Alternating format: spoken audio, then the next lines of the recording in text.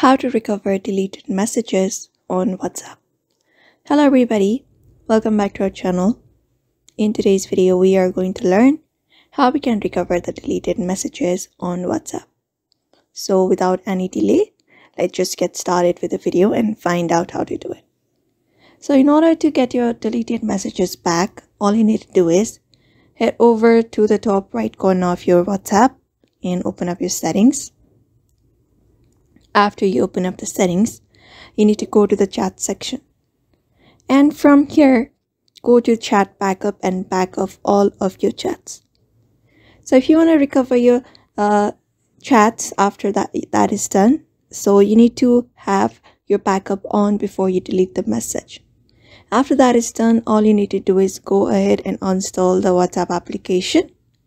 After that, go ahead and reinstall it. And when you do that, in the login page, after you log in, you'll be finding an option that says restore. So just go ahead and hit restore, and when you do that, your messages will be backed up and you may go ahead and restore your messages. So that is how you restore your WhatsApp messages. So I hope this video was helpful, and thank you for watching this video.